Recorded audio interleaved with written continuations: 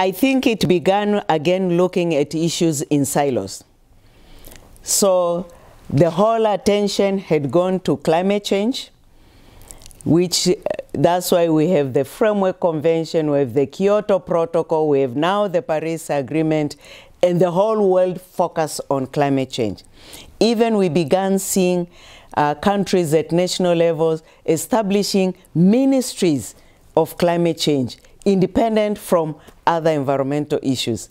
Delighted as time went by, the climate community also realized, oh, actually climate change cannot survive, cannot operate in its own without biodiversity, without nature.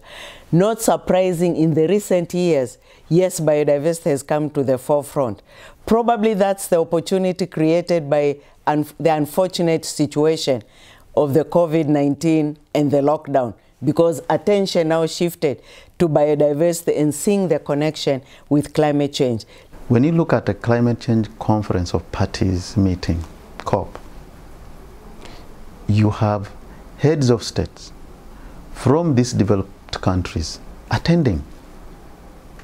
The US, France, UK, name them, Germany, they are there in person. What do you expect from that? It definitely increases the visibility, the urgency for climate change, because they are seeing the US president is there, they're seeing maybe these powerful global leaders are there attending and participating in the meeting.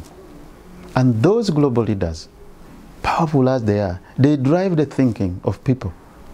So when you see them there, it increases whatever they are discussing.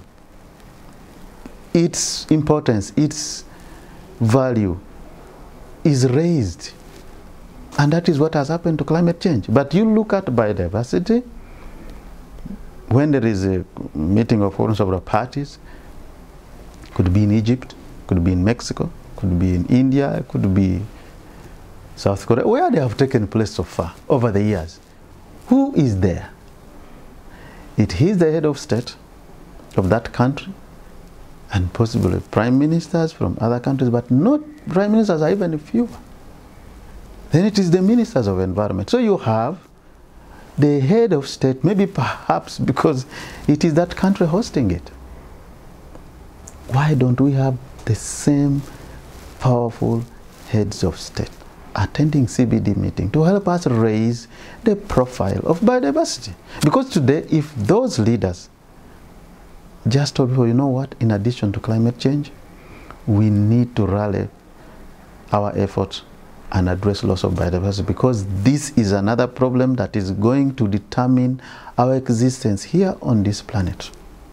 High levels of attention to climate change is actually a relatively new phenomenon, right? Scientists have been working, warning about climate change for 50 years. And it's just in the last couple of years that we're really seeing significant attention. That's largely because people are really starting to feel the impacts of climate change and to realize how bad it might get under a climate change scenario. With biodiversity, the impacts are just as significant, and they're actually contributing to climate change. Species extinctions, habitat loss, the loss of other benefits from biodiversity like food and water security, including climate stability, these are all part of the biodiversity crisis. And these are really linked, biodiversity and climate are really linked together, and that's why we talk about needing to create an equitable, carbon neutral, nature positive future. The challenge is that people aren't really feeling those impacts yet. So in the meantime, we're just continuing to destroy the earth and undermine our own well-being and that of other species. The issue on biodiversity is not as straightforward as is the issue on climate change, in which you have a debate around CO2 emissions. The crisis of biodiversity involves a variety of factors that has to do, with fresh waters, forests, people that are on rural areas, fisheries, and that's one of that brings a lot of complexities, because the biodiversity policy has to interact with other elements in ministries that has to do with agriculture, fisheries, finance, human rights even. And I think that's one element that is making biodiversity having more difficulties to even be in the top of the media. Well, if we think about it, it took people a long time to take climate change with the seriousness it deserved too. And I think people really understand now how it affects their own lives. We see droughts, we see floods, we see heat waves and hurricanes. Everybody knows somebody's been affected or has been affected, so all of a sudden there's a lot of fear and a lot of urgency. When a species blinks out, it usually happens in a remote location. We might not have even documented that species, much less its relationship to all the other plants and animals in its ecosystem.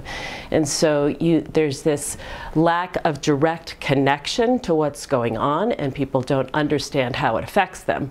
So it's been this steady drip, drip, drip of the impoverishment of our natural world. But most people aren't that attuned to what's going on at that level. Of course, at some point, it's going to have catastrophic effects like climate change will. We are going to see ecological collapse that's going to affect our food systems and our health and our well-being. We're going to be left in a world with rats and crows and not much else.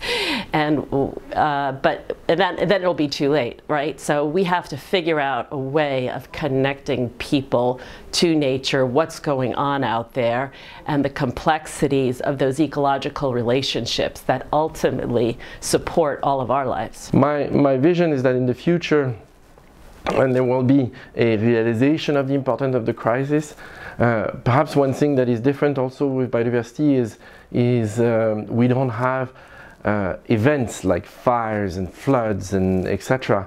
What we have is extinction of species, and that is dramatic, but perhaps less of a headline for people. So on the other end, nature is something that everybody can relate to. Everybody can talk about the good time they had walking in the forest or in a field, etc. And then it's up to us to move and take advantage of that momentum. And I'm convinced that it is not about who's on first and who's on second. It's about bringing the convention together and making sure we have solutions that are adapted to things that are joint, but also to things that are separate. Taking action on decarbonization of transport is not so much an issue for biodiversity, or dealing with invasive alien species is very much a biodiversity thing and not going to do much for climate. So we can work together, we can also take care of our own things, and it has to be a seamless, transparent, well-integrated picture. I think because it is a global problem that requires quite local solutions, so biodiversity is different between people's gardens, between different countries, between different regions, between, it is diverse, it's biodiversity, but I think flipping that around, it also means that we need to understand that those collective global problems have local solutions. So really empowering people to understand that they come into contact with biodiversity on a day-to-day basis. It's something that they can actually do something about, but it also goes up all those different levels. So it's something that governments can do things about, it's something that local communities can do something about. So I think communicating that a bit better, but also understanding that it is diverse, that there will be diverse solutions because it is a diverse problem.